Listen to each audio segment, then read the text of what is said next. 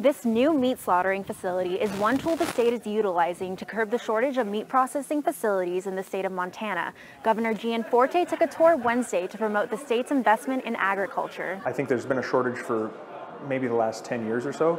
It's just now catching up, and COVID has really put that on the map. Spirits were high over at Blue Creek Marbled Meat Company as Governor Gianforte toured the facility. Without more processing capacity here in the state, the Montana brand is lost on Montana beef. The state recently awarded the company a $300,000 federal agricultural grant to build this meat slaughter facility. Tanner Gamble is a butcher at the company. He says there is a shortage, but not just with meat processing facilities. Yes, the plants have a shortage, but it's more so on the end of the people producing the product. And ranchers are no stranger to waiting for their meats to get processed. It kind of became a theme in the later 2018s, 2019s, where everybody was booking out for almost 6 months to a year, where traditionally it was a week or 2 weeks. Tanner says worker treatment could be a factor in these long wait times. It could be a gap from how the treatment of these workers and the people coming into the workforce are treated and paid. He says wages for these workers need to catch up with the demand, but in terms of meat processing facilities, we're